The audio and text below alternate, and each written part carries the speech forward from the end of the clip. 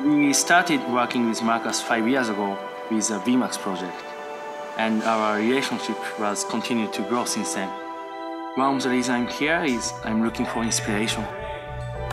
His mix of race components and his unique styling is very interesting to us.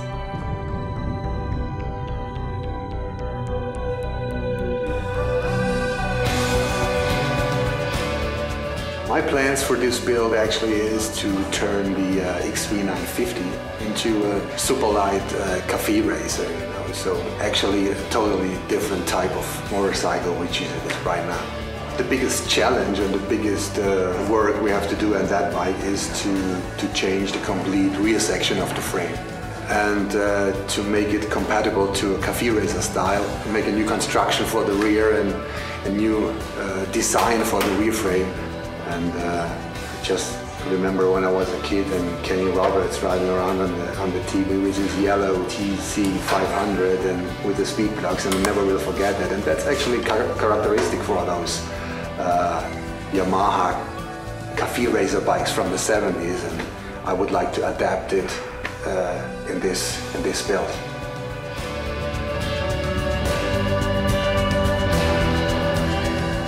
When I started this project, I had of course the vision, and the vision was to transform a bike into a cafe racer bike.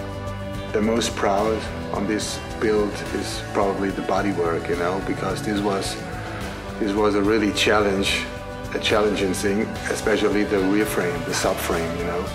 Well, to build a bike which is now part of the yard build project makes me really proud, you know, because being part of that chosen family is quite some unique for me, you know. So when I think about how I build a bike, one of my philosophy is to build a bike which is really rideable.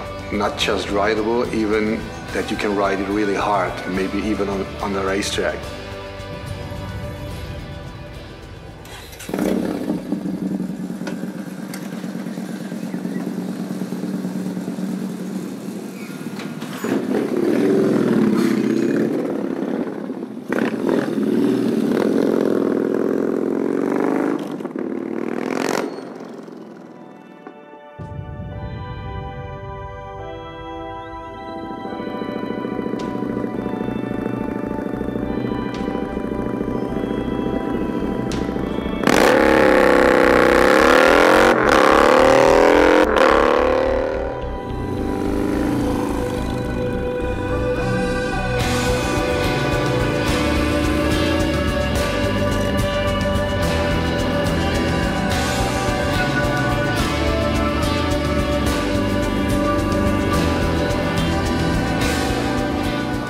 This is the third project I realized with Yamaha together, and in my opinion this is the best of all three I've built so far, and I hope some others will follow.